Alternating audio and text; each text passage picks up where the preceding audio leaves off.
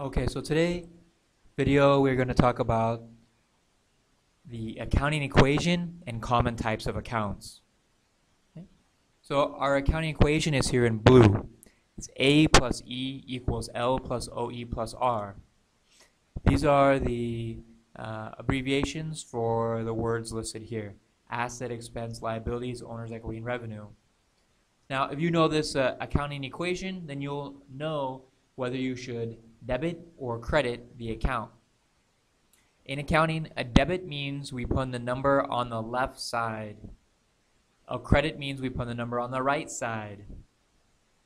If I debit an asset or expense, if I put the number on the left side, it makes those numbers bigger.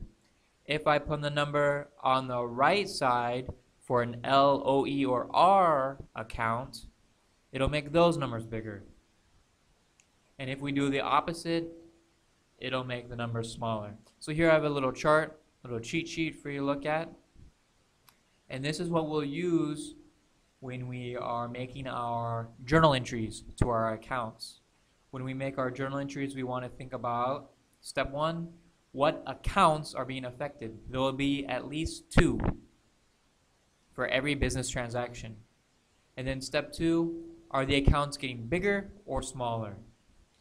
So if we have an expense, will our account for our expense get bigger or smaller? The trick for that is you want to remember that when you get an expense, your expense count will get bigger. Some people think, oh, if I pay the expense, it should get smaller. No, when we pay our expense, it's getting larger. And the reason behind that is if I wanted to look in my records at my entries and I want to know how much did I pay for rent this year, every time I pay rent, the number should be getting bigger.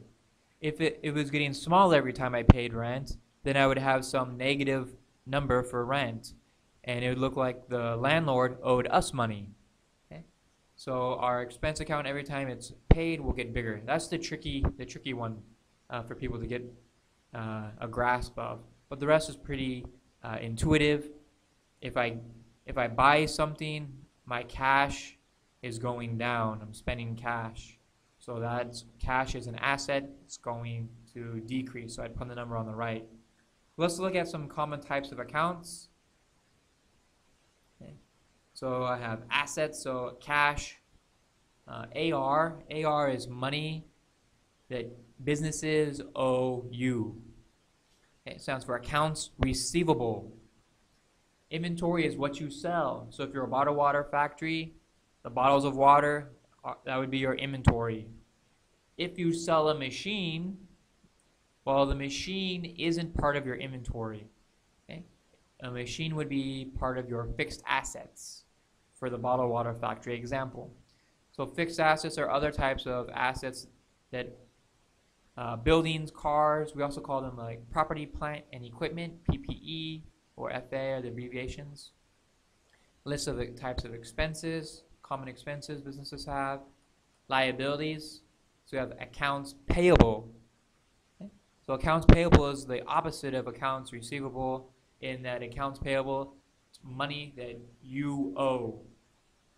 Okay, so if you hear the word payable, for an account name, it's money that you owe for that account.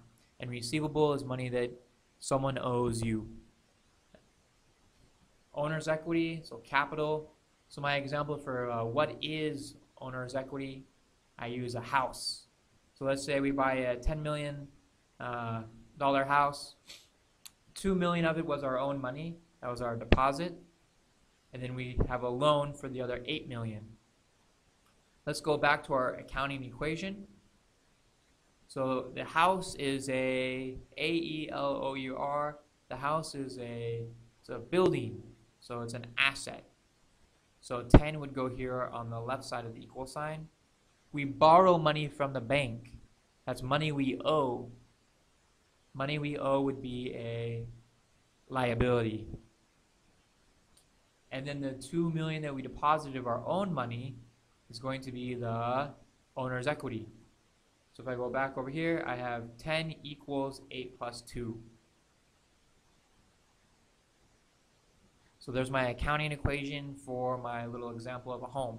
So the owner's equity is the part that if we were to sell our business, sell all of our assets, and we pay off all of our debt, all of our liabilities, pay off all of our expenses, the part that we get to keep that's left over, that would be the owner's equity. And then revenue,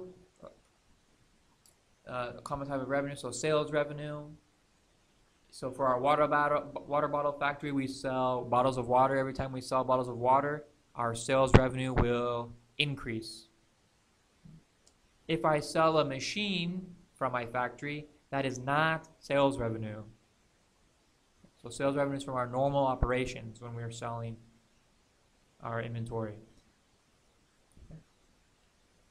So that's our, check our time, those are our common accounts and the accounting equation. For our next video, we'll look at sample questions. So I want you to make a journal entry for these, debit and credit. So think about step 1, step 2 for these business transactions. And in our next video, we'll go over the answers on how to make the journal entries and our trial balance, chapter 2.